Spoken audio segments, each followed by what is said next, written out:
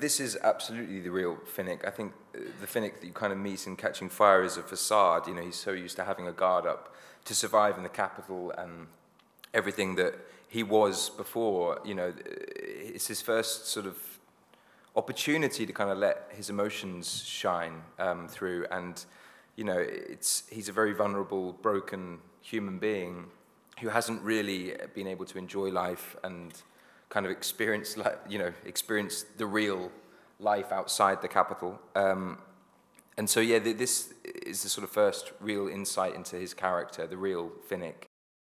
It's really interesting kind of approaching a character for the second time.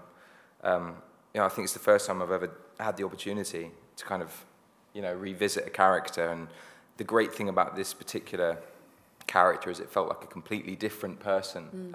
So, you know, it never felt like I was repeating myself or picking up from where we left off. It felt like we were starting again and creating a new world with District 13. And so, yeah, it was hugely, yeah, it was a dream come true, really.